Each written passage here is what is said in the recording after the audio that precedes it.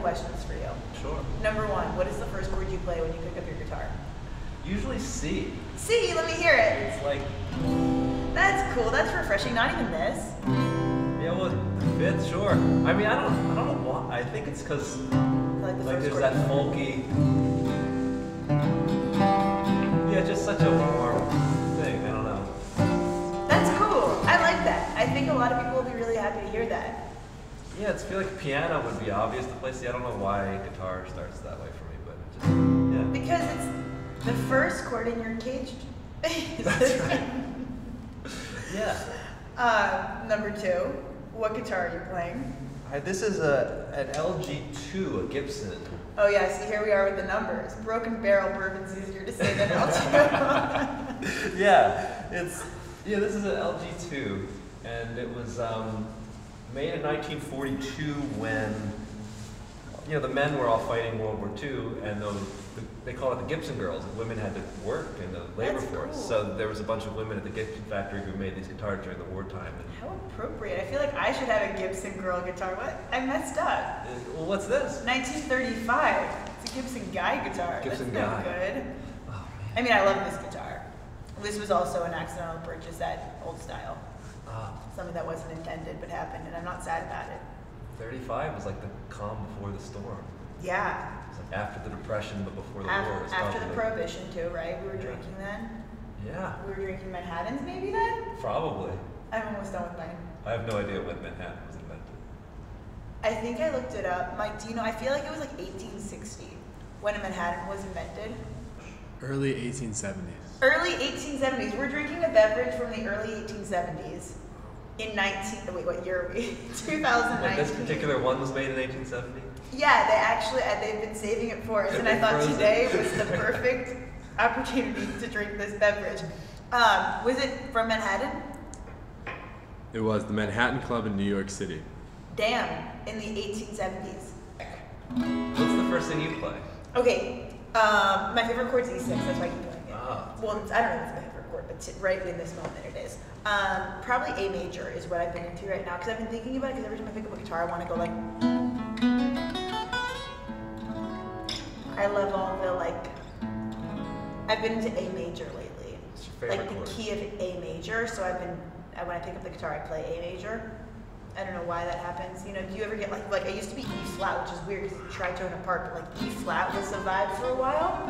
I feel like guitar is like there's gravity pulling it to E flat with all those like Hendrix. It like sounds so good in E flat. I love E flat. It's so good. Which is like people think that guitar players don't like playing in E flat, but I love E flat.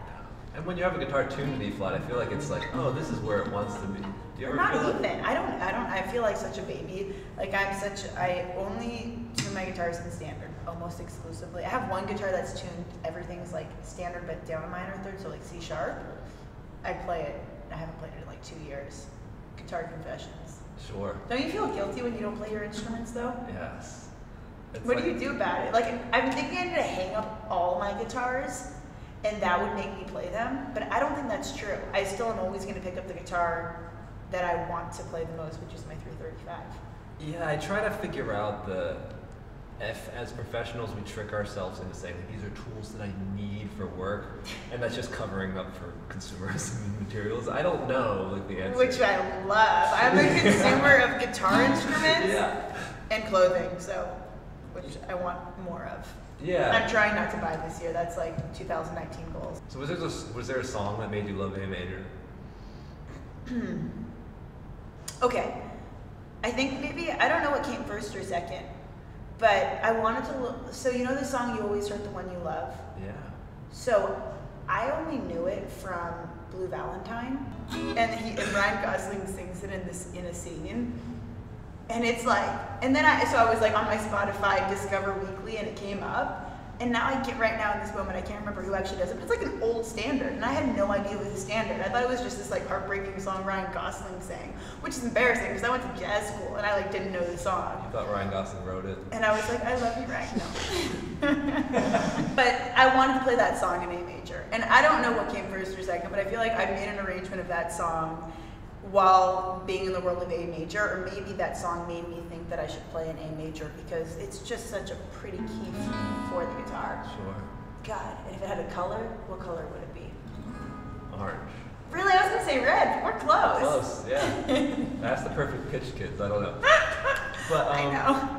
no, I love what you say. There's these experiences sometimes you go through that make you connect to a song. You know, we come from such a brainy way of learning songs, like getting inside the changes and learning at 12 keys. But sometimes you go live something and it makes you connect with a song so much, and you need to make the song sound good enough to reflect your experience, and I think that can be so much more valuable sometimes. You know? Totally. This makes me think of two things. Number one, I had this conversation with my brother, and we were talking about distractions, and he was like, at a certain point, like, what's a distraction? Like, life is a distraction, but it also like informs your music. I was having this conversation with somebody that is not a musician, and it was like, when's the last day off you've had? And when it means day off, it's like wake up and do nothing. You know, and it's sort of, I think as musicians, we don't really look at the fact that you work a ton and you travel a ton, and then every day that you're not working, you wake up and put like a 4, 5, 6 hour practice burden on yourself, which is good to develop, but it's sort of like, well, when's the last time you just went to the ocean and didn't think, and didn't put any guilt on yourself? You just enjoyed life. God, us Jews, it's like the perfect career, right? Oh, good, there you go. I'm definitely not the ambassador of like good practice habits or anything. Which is why you're such a great player, probably. I hate when people sound like they practice, and I'm really scared. This is like my new thing. Like, I'm afraid I sound like I practice, like I was just talking about with Rich. I don't think you do. Thank you. I think I sound too much like I don't practice. You don't. You sound killer. But no, I think like looking at it like a timeline has helped me instead of what did I accomplish today with 6 hours of practice. It's more, am I doing things this month and this year that are going to make my musical development push forward? But like I think if like this year, if my ears grow and I listen to more records, I learn more songs, and I see music, and it's like sort of slowly going in that direction. Then I can at least stop putting pressure on myself to like today. When is it okay to drink on a gig, and when is it not? Yes! Like, you have this fantasy of drinking and playing guitar where you're like free and like it's awesome and you just like sound so good, but it's not true. Like, we're about to play and I'm not going to sound that good. What's your feelings on drinking on gigs? I have very specific rules with it. Hell yeah! If there's a computer on stage, no mind altering. Because you're probably running the computer. Or like, you know, responsible if something happens to it. Drew does really important things if the world doesn't know. No, we don't need to. We don't need to, but just so the world knows, Drew is one of the most important people in the music industry. Oh my God. Can I just say that? It's kind of fun. You can say it. It's fun to say. Can I disagree? No, I think if there's a computer on stage that's putting out tracks. That like the whole world, because Drew's probably like music directing like something at the Grammys or like on SNL or like some mega TV show, and he's like running the computer. Or somebody is, and and you shouldn't mix alcohol with computers. I don't think you should. I don't think you should. So if there's no computer, then I say tipsy is good. Okay, no computer, but like probably like a bar gig. Bar gig, or like you're on tour and there's no one's running tracks, then get a little tipsy and play. Yeah. Especially if the singer likes to get drunk. Yeah. You don't want to have a singer that's, the whole band is getting drunk and then. No. I guess it depends on it really is dependent on the gig. I feel like, I didn't drink at all. I don't like to drink when I have a serious performance. Yeah. Yeah, I do if there's no computer. Damn, I love this computer rule. That fucks up everything. I think I was at the gig you're talking about where you smoked. You're like, I smoked for the first time and I don't think I should again. It was at like Nick's house. Yeah, it was the first time I gigged on. But I thought you sounded awesome. Oh, really? Yeah. Well, maybe on that steel pedal. On the steel pedal. We'll see. Maybe I'll try it again on something more important and see. I don't know. I can't. Do it on the Grammys. Cheers. Cheers. I remember having a lesson with Bruce Foreman like probably 4 years ago, 3 years, I don't know when it was. But we were talking about like why you had these amazing nights, and it has so much to do with sound. Like if you show up and your tone's killer, if you just play like and it sounds amazing, everything else is amazing. That's very true. What is your feeling about this? I mean, I had an interesting moment recently that I was playing on a long night. It was like 3-hour night of music, the Hoot Night, which you've been to. And like I did a shitty guitar solo. And I was bummed. And I was like in my head. Right, and no one else cares. And no one cares, but you know, in my head was You this care. spiral of like, oh, these people are here and they're here and they're not going to respect me anymore. You know, the internal spiral.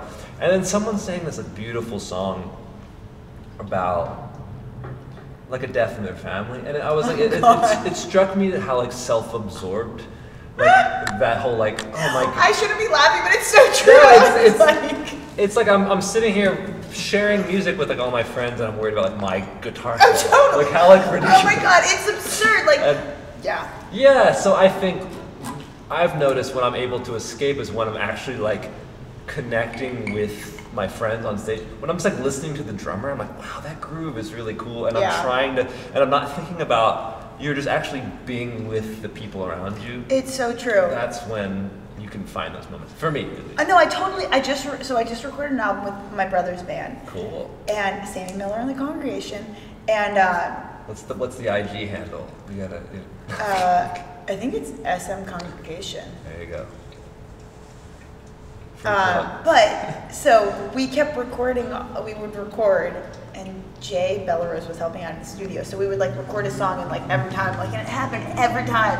It'd be so embarrassing. Someone would like walk in and be like, "Yeah, my solo wasn't good." And Jay would be like, "That's the tape," and we'd be like, "No, but my solo wasn't good." And he's like, once again, like macro versus micro. He's like, "No, you have to listen to the whole song, not this like how did I do?" Because no one cares about you, and I think it's a really important lesson. No one cares about you. I've learned that doing recording where like we're not editing takes together. Yeah. It's sort of like you have to. The one mic. Yeah, I'm not here to plug that. I'm just no, saying but that. It's true because we did the one mic, and you were like, when I did one with you, you were like I remember I forget who said what, but someone was like, "No, I don't like that version." You're like, "No, like the whole thing was great." Yeah, it's sort of like, what's more important here? If you get chills from the song, and the singers, or like if you're like stupid solo is good. Like no one cares about your solo. You don't want a perfect product. Sure. And I think the imperfections is what we're actually striving for. But it's hard when you're the person who is like providing the imperfections. You want to. We're gonna play a song, and I'm so sorry that I've been talking for this long, and I don't know what's gonna happen in the future, but let's play this song. You're playing the melody, or we're gonna go like ABA basically, right? ABA, I guess. Yeah. Okay. All right. I want to. Okay. They're ready for us? Let's do it. So, how did we talk for so long? It's for Jews gabbing. All right. Oh, that's great.